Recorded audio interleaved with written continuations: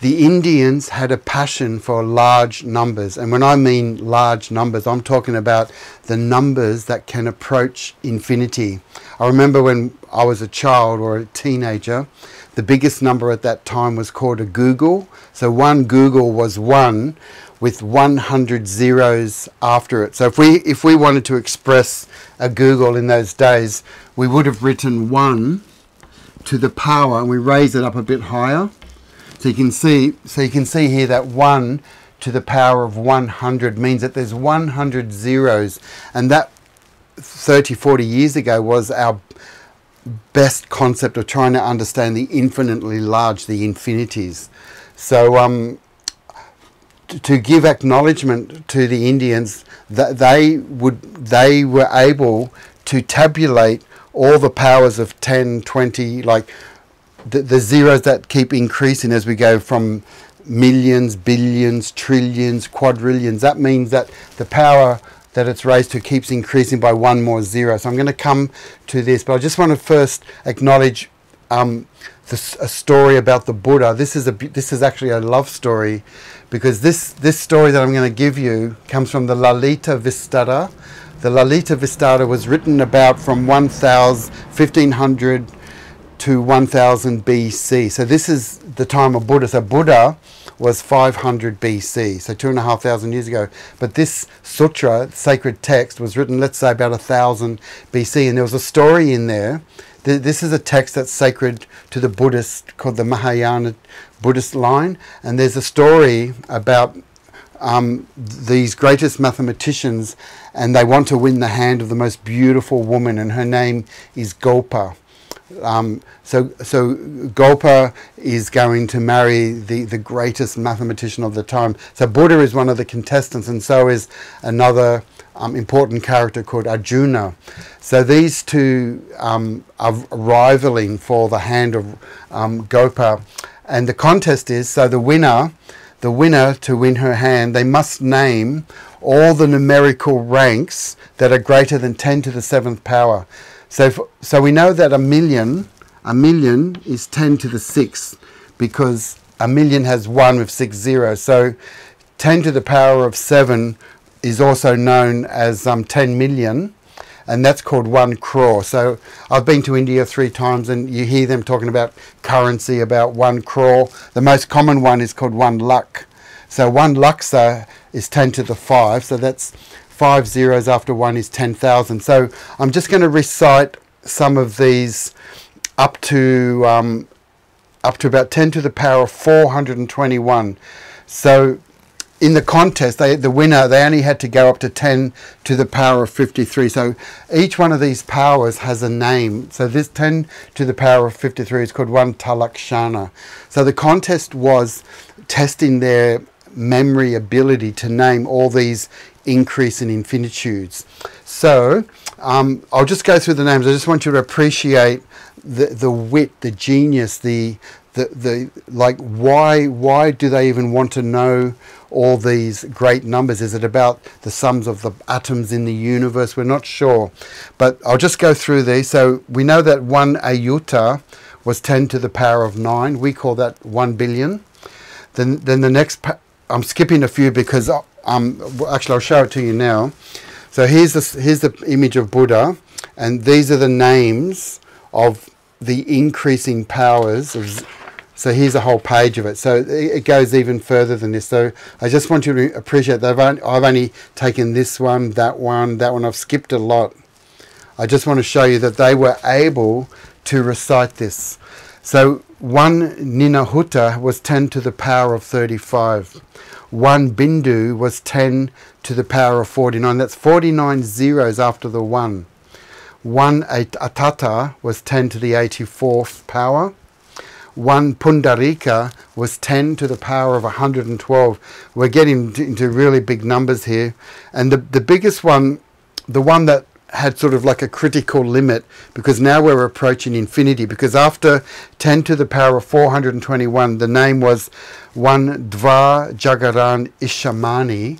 After that 10 to the power of 421, they became infinities and infinities of infinity. So this was the ceiling limit.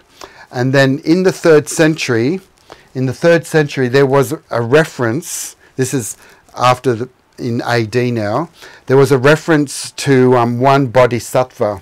Now this was 10 to the power of, there's so many numbers, but the number up here has 38 digits. So I've given you some of the digits, but it keeps going on. There's actually 38 digits. So this number is like huge. And yeah, so I'm fascinated myself, because like in the Western world, we don't talk much more than a trillion. We know we might have about 50 trillion cells in our body. So scientists do want to know how many cells in the human constitution. We can kind of calculate that, but it's only a number in the trillions, which has got 9 zeros. So this data here, 2,500, 3,000 years ago, why were the ancient scholars and spiritual beings of that time wanting to know the divisions of infinity? So I'm coming up to that. I just want to make a reference now, because what we're leading up to is the arrows pointing towards this thing called the infinity, which could be like the macrocosm. If we are here in a microcosm, we are striving to connect with something greater than ourselves. So I just want to make a connection here about Buddha and infinity. To me, from my research, I believe that the symbol for infinity has a lot to do with the Fibonacci sequence. The Fibonacci sequence 1, 2, 3, 5, 8 goes forever. And as we keep dividing the preceding one into the successive one, like 89 into 144, we get close to this thing called 1.618, and it seems to go, that decimal, as we want to keep getting to fine-tune the decimal, goes 1.61803398874, but it goes to infinity, and every decimal point it's getting smaller and smaller and smaller, whereas here we're getting larger and larger and larger. So we need this this decimal notation. Base 10 is also connected to base 12, because the Fibonacci sequence has a repeating code based on 24 and 12.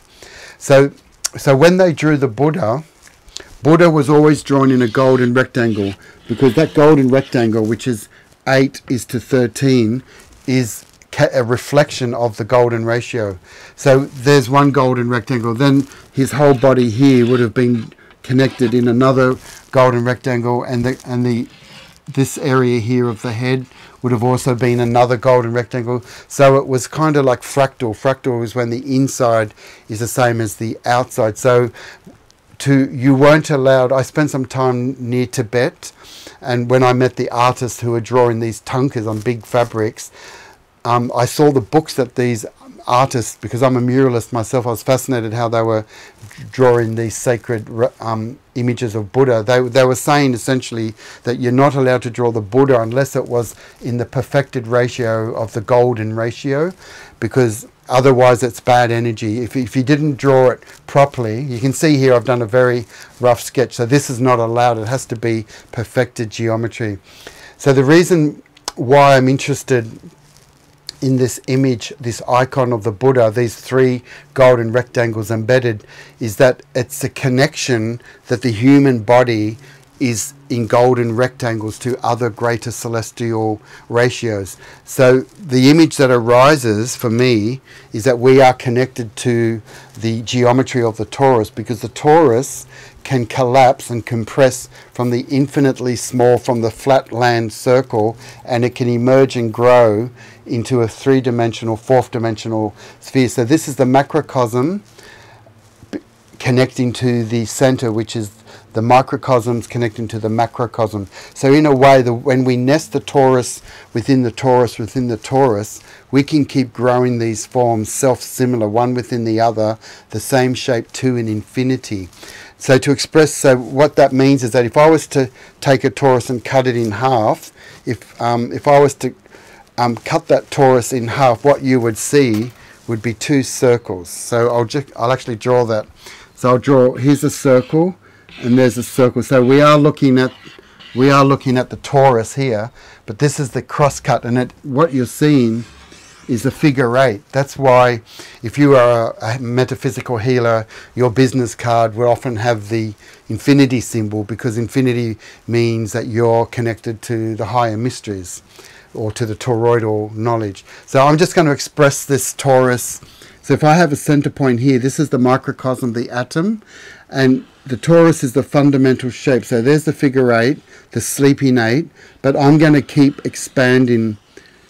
We understand that the torus has a field, and it keeps expanding in the Fibonacci sequence. So as I keep expanding, I'm going 3, 5, 8, 13, 21. I'm obeying nature's numbers. I'm not just being radical. I'm just expanding in alignment with the mathematics of flowers and nature. So this is why we're obsessed with infinity. So that's just a diagram that is emanating from the Buddha field, which is why I put the 5-pointed star on his chest here. So the 5-pointed star is the symbol of every protein in our body, and that this star, this energy that's in our human field, keeps expanding like this torus, this infinity symbol.